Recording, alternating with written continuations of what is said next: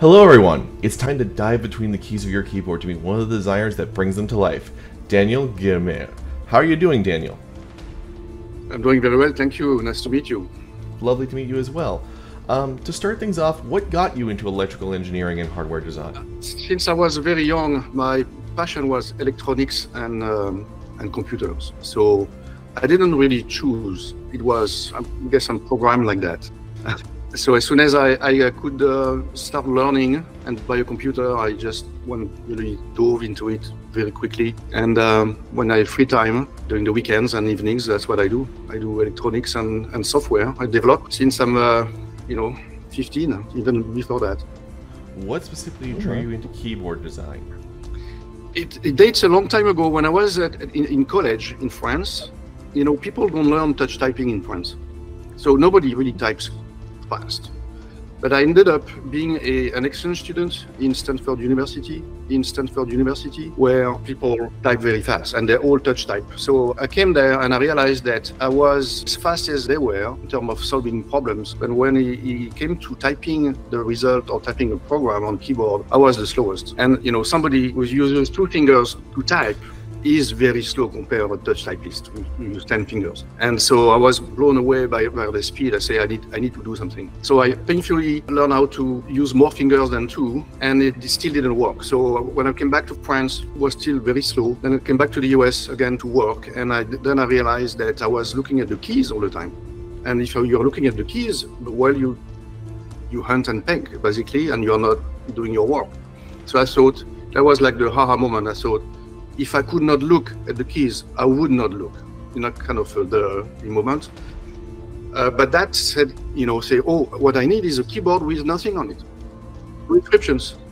Then I tried to find one, and it didn't exist. So I asked my assistant to find a factory in China to make me a keyboard that is completely blank, of the highest quality they can. So very, very good feel. And they sent it to me after 3 months.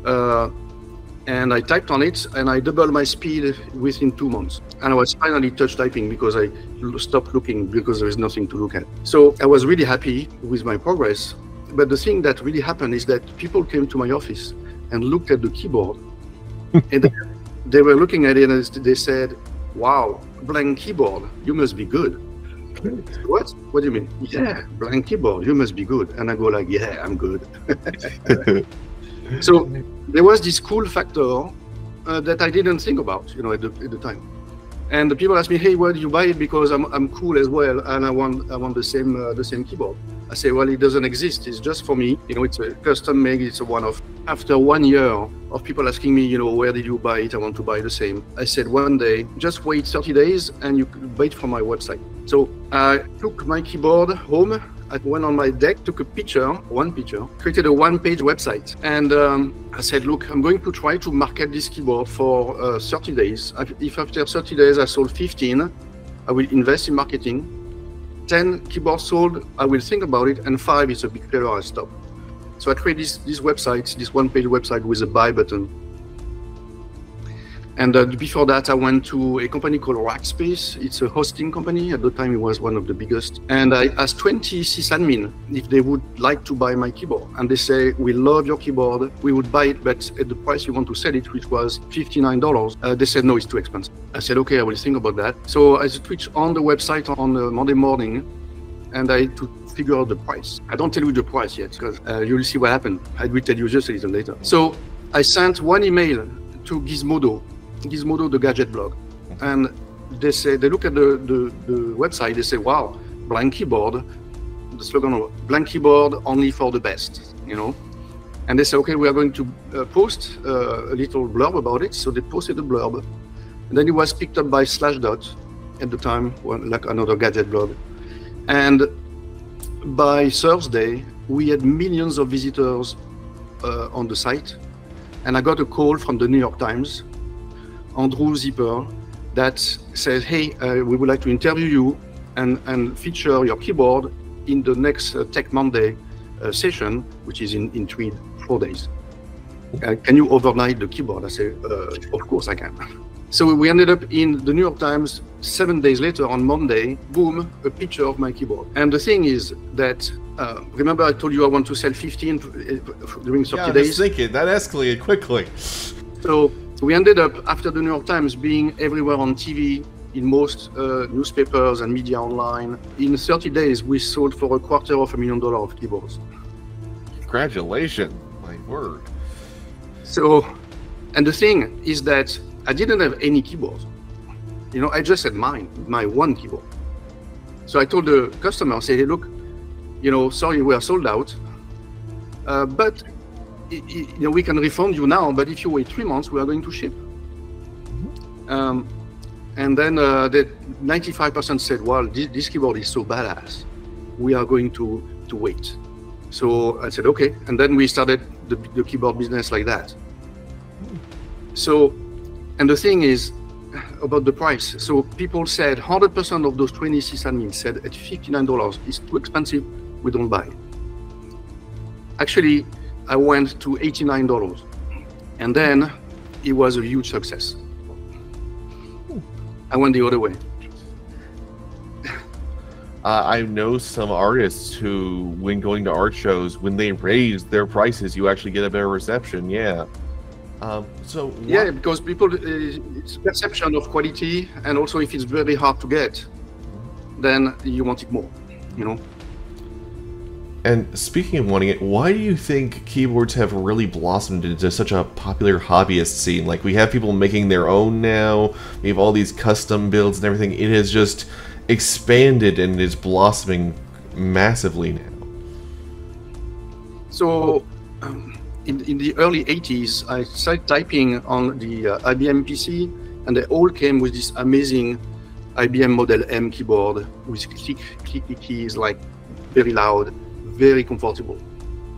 And then in the early 90s, production went to China, manufacturing went to China, and they started to make very inexpensive keyboards, but they were all membrane. And I remember typing on those keyboards, and I was dearly missing the days of the IBM Model M keyboard. Even the Mac at the beginning had amazing keyboards. And I think why it's coming back, because people love a good quality keyboard. It really makes them feel good. It makes them enjoy typing. You know, it's very enjoyable to type on a good keyboard, and it's very not enjoyable to type on a $1, you know, keyboard made, you know, just of plastic.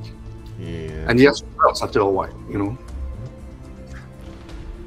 And now, in the many years since you first debuted with the completely blank keyboard, how do you keep going about innovating with keyboard tech? How do you challenge yourself to find new ways to make them all the more functional and useful for the end user? So it's always based on trying to solve a problem or a need. For example, we were one of the first keyboard manufacturers to add a big round knob to adjust the volume, because at the time Skype was the big thing when you wanted to video conference somebody, and you need to quickly adjust the volume. Otherwise, you know, you have it's don't reach out for the mouse. It takes way too much time.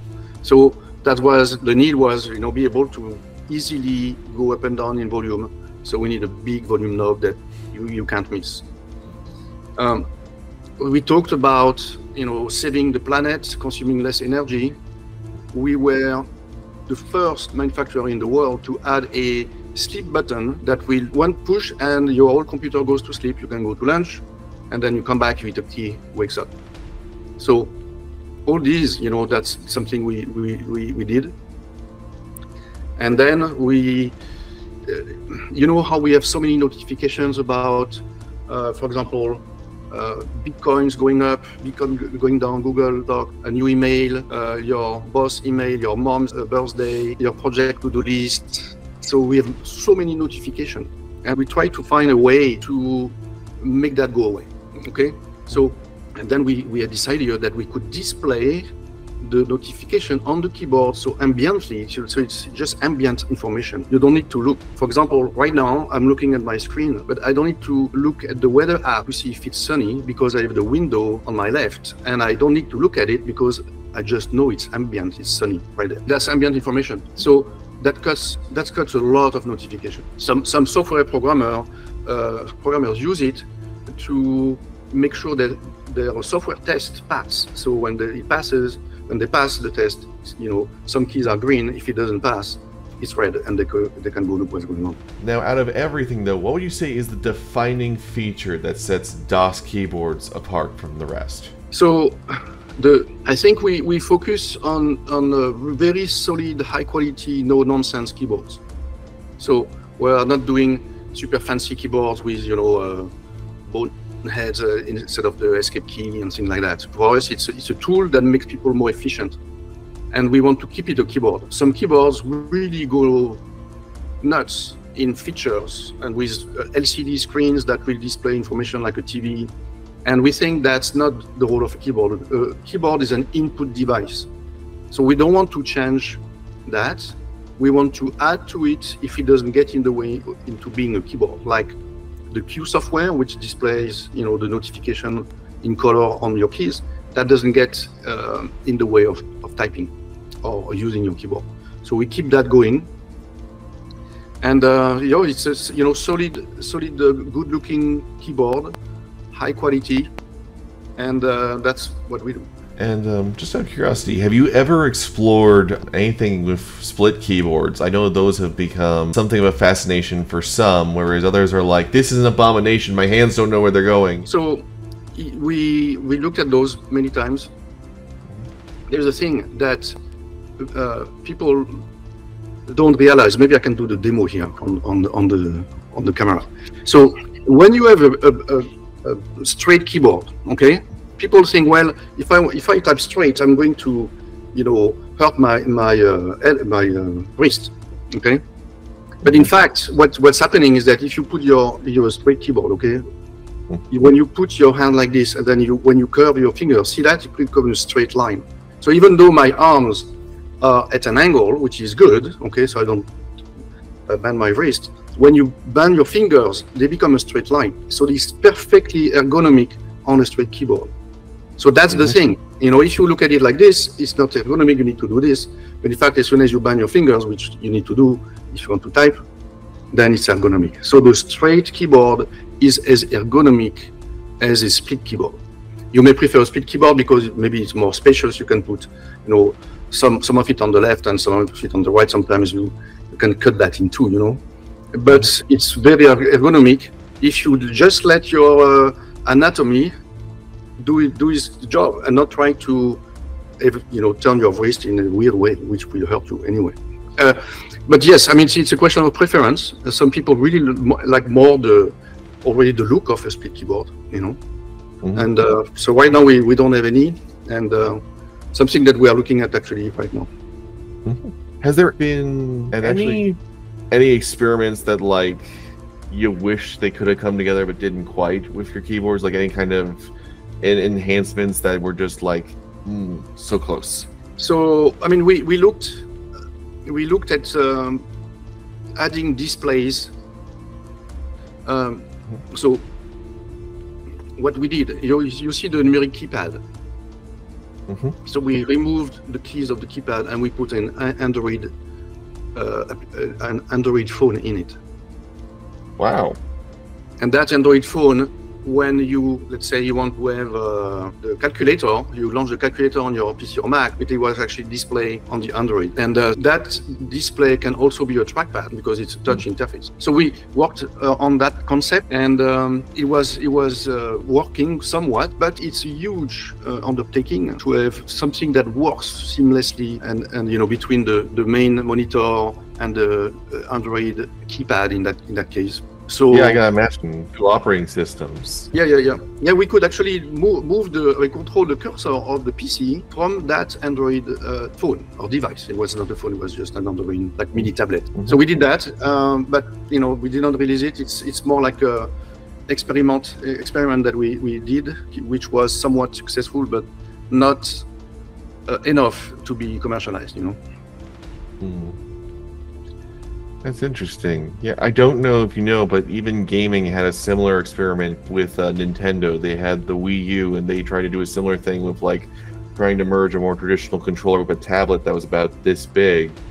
And yeah, they had a similar issue of just it was fascinating tech, but they couldn't quite get it to be, you know, mainstream finalized. So eventually it went more wholesale tablet with the Nintendo Switch. All right. We have ripped through all of the questions here, so we are now here at the end. So do you have a question for me and or my audience? Yes, I have a question for you. Actually, two questions. What are your top 3 games that you like to play these days? Definitely survival horror is a big one for me. I really enjoy that. I love choice-based games. Doesn't necessarily have to be an RPG. It could be something like the Telltale style. I'm not sure if you're familiar, but they do what's almost like interactive television. Wales Interactive also does that really well. They've actually brought back the full motion video stuff, so it's all live action actors, but you can still make the story go in different directions.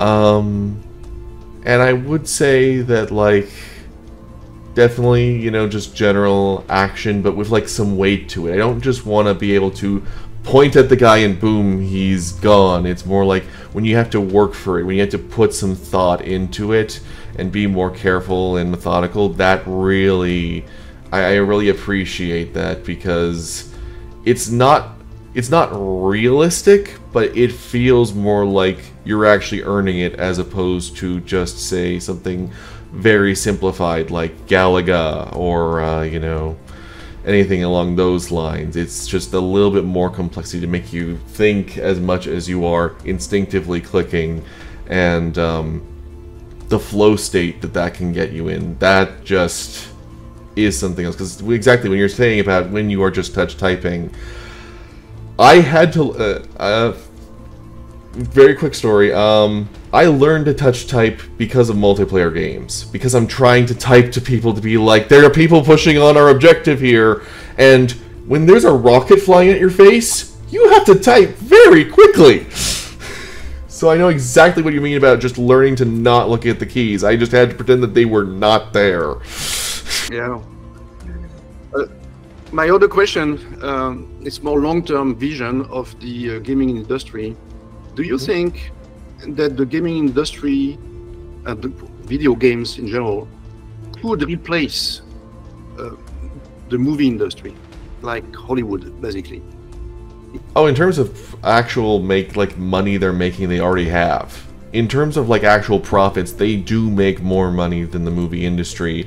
The main issue overall is honestly more of a cultural issue, like in terms of maturing as an industry, because it's a surreal thing to think, but like the oldest veterans of the PC gaming space are, for the most part, still alive. Only a few of them have passed away at this point.